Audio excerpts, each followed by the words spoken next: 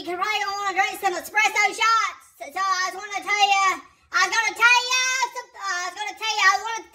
you how to do it. Now, so I gotta flip a thing. Let me flip a thing. Okay, there. Alright, so this right here is your espresso button.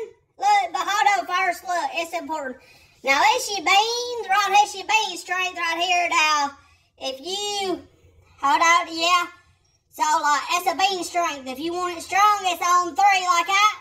And that's how strong it is. Or if you wanna be a baby about it, you can do this one. But I always do this one right here. And this one right here, this button right here controls the amount of water in it. So this one puts a lot of hair on you, and then this one is just what I normally. That's the one I make when I make the murder hornet. That's the one I do it with right there. And then I'll just do espresso times 1. If you tap it again, it'll make 2, and it'll overflow your cup. Just a little cup. Look, it's just a little cup. So you don't overflow your cup.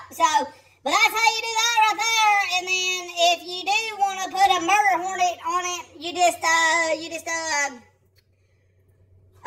grab the cayenne pepper right there out of there, and you just put a little splash in it, and then you got the Savannah bee hot